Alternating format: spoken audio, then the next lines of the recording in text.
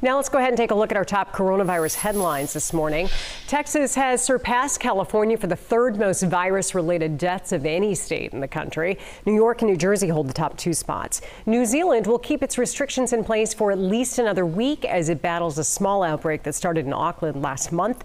South Korea has reported its lowest number of new cases in about a month, and that's happening as the area near Seoul starts to ease some of its social distancing rules. Here are the latest numbers according to Johns Hopkins. There are more than 762,000 cases in California.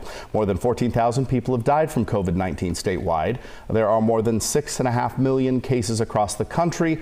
More than 194,000 Americans have died from coronavirus. This week, students are going to be returning to campus in nearly 20 schools in Sacramento County. The county health department gave the green light under the new school waiver program. Now, most of these are Catholic schools in our area. Leticia Ordazzi is live at Sacred Heart this morning in Sacramento with a plan to keep students and staff safe.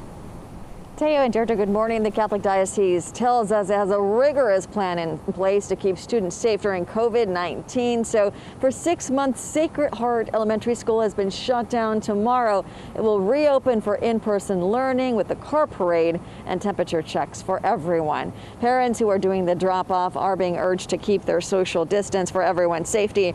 And kids who are in second grade and up are being required to keep their masks on the entire day, except for lunch and snack time. There is hand sanitizer outside of each classroom, and students must clean their hands before entering. Desks are spread apart, and there is no sharing school supplies this year. Catholic schools make up 16 of the 19 schools approved to reopen in Sacramento County. The superintendent of the Sacramento Catholic Diocese says they are ready to get back into the classroom, but also have a plan in place if someone gets COVID-19.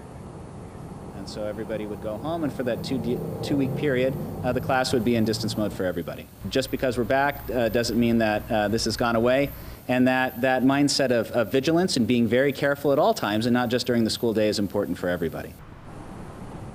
And not everyone is comfortable with sending their kids back to school during the pandemic, so families are being given the option to stick with distance learning for the year. So they're going to accommodate those families. Again, the big parade is happening tomorrow. Families are encouraged to stay in their cars and honk and say hi to everyone.